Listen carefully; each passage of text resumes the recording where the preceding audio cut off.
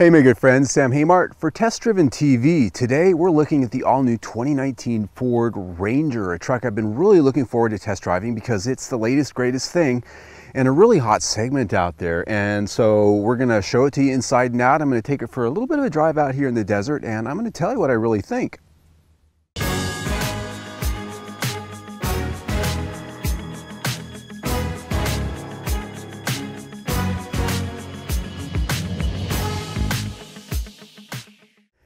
All right, my friends, before we get out on the test drive, I want to talk about styling just a little bit because what we have here is the Americanized version of the global Ford Ranger pickup. This is a truck that's actually been for sale for a while in Asian markets, in Europe and other places around the world. And so Ford took that truck and they Americanized it, right? They had to beef it up and make it good for America. I don't understand why they always have to do that, but American companies just have this boner about making sure they don't bring something right off the boat to America. They have to make it our way. Nonetheless, they've done that here. They sort of tied it with the F-150 in some styling cues. We've got some nice square lines on the hood. We've got a lot of dress up going on in the front fascia. This is the FX4 Lariat. So I've got magnetic on the grille. I've got a magnetic bumper and I've got a nice skid plate visual element. I'm going to call it a visual element. It's not necessarily a robust skid plate that you really want to go bashing into rocks. It looks cool though. Big tow hooks there. Wheels on this one 18-inch magnetic also. Nice off-road tires. Now 16-inch Steelies are standard on the XL. I kind of like Steelies. I'd like to see those on a truck like this with big beefy tires. In this particular cab size, you've got a 5-foot box. If you get the Super Cab, you get the 6-foot box. One thing Ford didn't do here, at least not yet, is offer 2 wheelbases like the competitors' trucks do, both Toyota and GM. You can get the 6-foot box or the longer box with the big cab. Not here. At the rear, Ranger across the tailgate, big taillights. It's definitely Americanized back there compared to what you see going around the world. On this one also is the bed liner, which is a spray-on option for this truck. Now, as priced, we're at $45,020, a little bit of change. That's where we're at. We're pretty much topped out for the Ranger. I think they've done a nice job visually. When I first saw pictures of this, I thought, oh, we waited this long for that? That's all they did? I thought it was really sort of, well, expected, right? There's nothing bold going on here, nothing groundbreaking in terms of styling, but now that I spent time with it and sort of live with this one right here, I like it. I kind of like it. The interior of the Ranger too got the Americanization treatment, which is to say more shit. I mean, isn't that the American way? We just got to take something that might be good already and put more stuff on it. Seriously though, my first experience sitting in here was one of, oh wow, they actually made this a little bit nicer. And if you've watched my videos, you know I've not always been a big fan of Ford interiors because their lack of quality, their lack of fit and finish, their lack of any kind of continuity when it comes to finishes, different finishes all over the place. Now that is still going on here. Everyone in the room at the Ford Design Committee got their own favorite pet finish in here someplace. There's still at least a dozen different things to look at in terms of colors and finishes and sheens and things like that, but it's much better than I've seen it in other Ford products. At least they've segregated them off to their own places by themselves. What I do see here is a tasteful design that is a nice update to the global one and one that is definitely better than what I've seen in Fords in the past. So I'm happy about that. The spaciousness is good in here, on par with the Chevrolet Colorado and the GMC Canyon, and better than the Toyota Tacoma. And I've always complained about that current truck because that interior is still packaged very much like it was 20 years ago. Toyota hasn't really upped their game in that way. So I think this is competitive. It's going to be something that's very comfortable and has enough room for most Americans. And it has a lot of features. Here, of course, we're in a fully loaded model. So I've got climate control. I've got a lot of ports to plug in devices. I've got 2 USB ports, 2 12-volt ports, and there's a lot of space for storage. In the center console, a nice deep bin, big enough for even a Gatorade bottle or just 2 or 3 regular water bottles. Nice big storage in the glove compartment. When I sit behind the wheel, I've got a good commanding view. I can see the hood, which is nice in a truck, especially if you're going to do off-roading, but good visibility overall, and that sense of space is here. The materials, now I touched on that already, but here in the Lariat, we have a nice soft touch dash with stitching And the trims that are along the dash are tasteful looking. Do they sort of rise to the $45,000 level? I don't know, but it's certainly tasteful looking. Infotainment, we have the Sync 3, the latest version of it, and I've praised this before as being one of the better infotainment systems out there. It's easy to use, it's fully featured, Android Auto, Apple CarPlay, a lot of different stuff. The only thing this doesn't have is a 360-degree camera, but the camera that's in it does work pretty well. We've also got the Ford standard corporate instrument cluster. Now, this isn't a bad instrument cluster. It does have information on it. I mean, it's got 2 LED screens on either side of a single dial. My problem with it is that it's the same instrument cluster that's in literally everything Ford builds, in almost every car, almost every SUV, and I'm just getting tired of looking at it. Ford needs to do something different, in my opinion. It's just a pet peeve. These seats are very comfortable, as is the seating position.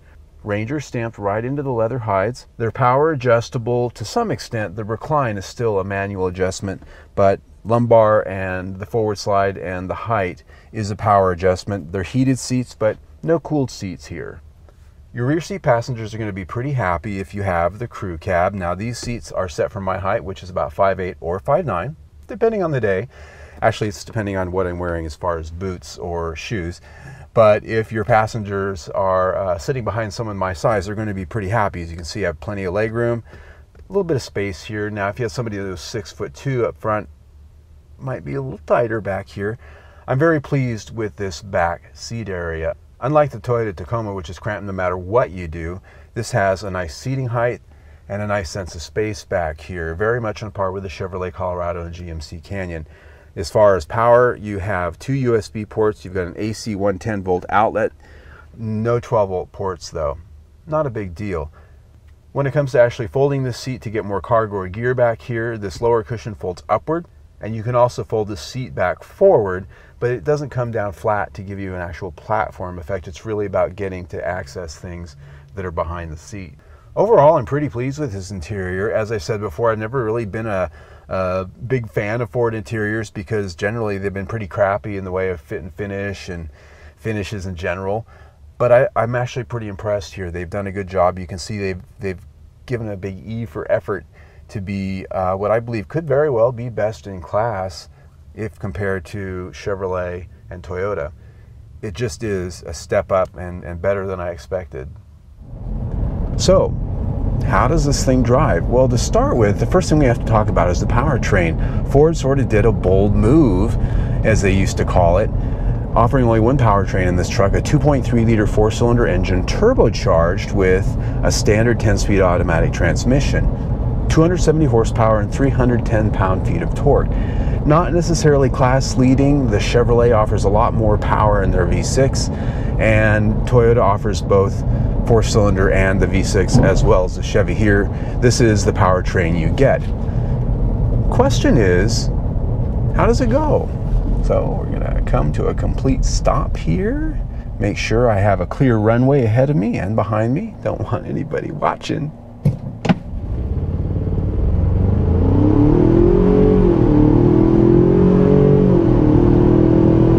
And 60. Power is adequate. Now, you might have noticed there was a little bit of a lag right off the start. That's in part to the drive-by-wire throttle, but also the turbocharger sort of getting its wind. Power's adequate though, and around town I have found that it's actually pretty good going from stoplight to stoplight. This 10-speed automatic transmission I think works pretty well. I've liked it in every vehicle I've tested, and it's pretty well matched to this engine. You get a downshift immediately when you ask for it, and it works pretty good. A lot of people are concerned about these multi-speed transmissions because they feel they're going to be hunting around all the time. That just isn't so, I have found, and especially with this transmission because it can skip gears. It doesn't have to go 1, 2, 3, 4, 5, 6, 7, 8, 9, 10. It can go from one, it can skip a few gears at a time when it warrants. The main thing about the 10 gears is having a gear ratio spread from starting out to having all of that overdrive going to save fuel. And that gets us to fuel economy. This is rated in the 4x4 at 20 mpg city, 24 mpg highway, and 22 mpg combined. In my week with it, I got 20 city, exactly what it said, and I got 21 combined. So not quite as much there, but in fairness, I've had the AC on all week long in this thing because it's 110 degrees outside this week here in Arizona. It's freaking hot. So I'm happy with the MPG. I think the power is adequate. I think the only thing when it comes to power in this powertrain is some people might want the refinement of a V6, the smoothness that a V6 can offer, where here you've got that 4-cylinder buzz. Cattle guard that, well, not everybody might be used to, but I think going down the road, this is something that we're going to find across the board in a lot of these vehicles, 4 cylinders. So powertrain, I'm impressed in some ways, but I'm still a little bit concerned that they're not offering any other options just yet. On the topic of handling, I've had a full week with this truck to spend in the city, around town, stop and go, out here on the highway at speed, and as you'll see in a moment, doing a little bit of off-roading.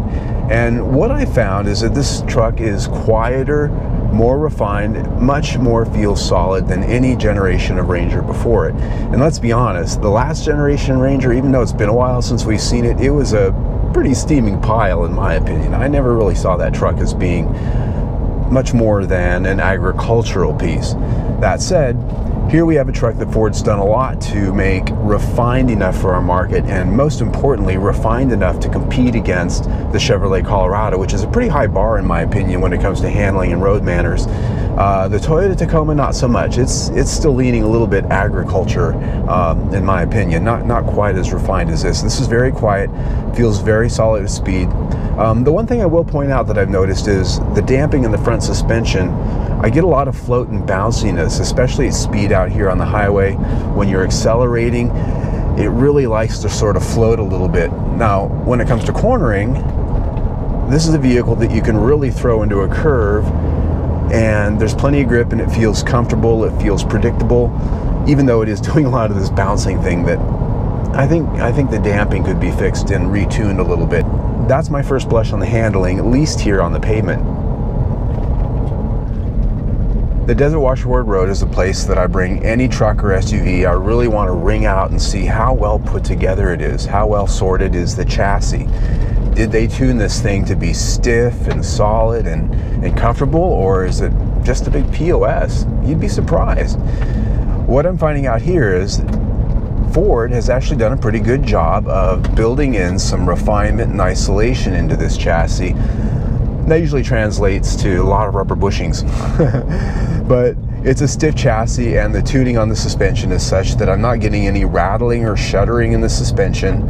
I don't feel any rattling and looseness in the steering going over this rhythmic vibrating surface that honestly some vehicles I bring out here, it just makes them feel like a big POS, and I'm not getting that here.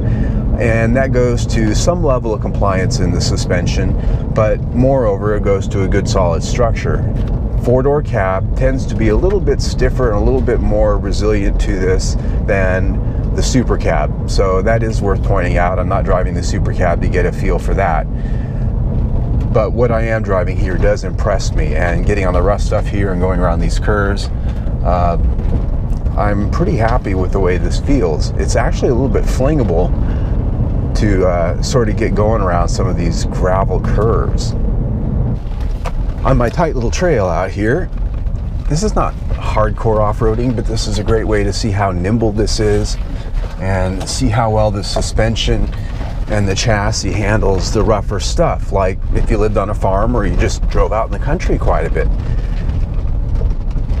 My first impression here is that this is well bolted together. I'm not getting any clunking or noises from the suspension going over these rough bumps. It's very well isolated, very rubbery feeling. I love that off-road in a truck. In fact, I'm going a lot faster through here than I do in some of the trucks I bring out here, and I'm not getting beat to death at all. The suspension is still a little bouncy in the front, like I talked about on the pavement, but this is a very comfortable truck to just sort of go happy-go-lucky out here in the wild. In fact, I just went through that whole thing a lot faster than I have in most any other truck. Definitely better than the Toyota Tacoma, and I actually think a little bit better than the Chevrolet Colorado. I'm impressed. Okay, my good friends, it's time to wrap this thing up. You saw the test drive, you saw the truck. Now for my 3 key takeaways on this windy, hot day out here in the desert. First one is, this is a good first act. Good first act, opening show.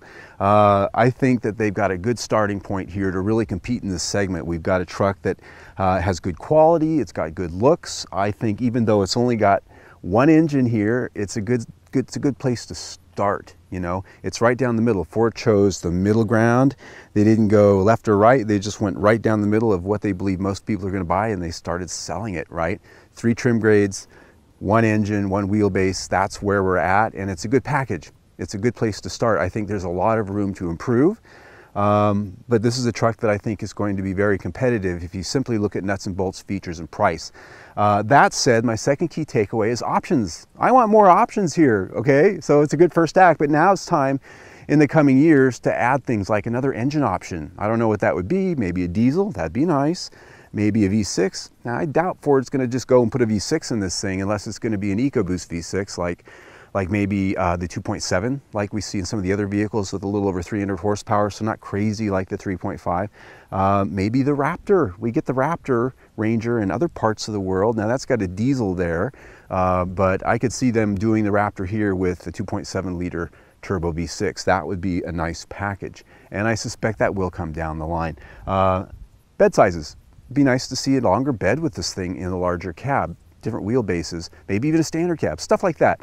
And I think as maybe Ford sort of feels this market and goes, we're a little more confident, maybe it's not so risky, they might do something like that. And my third takeaway is that this thing's solid.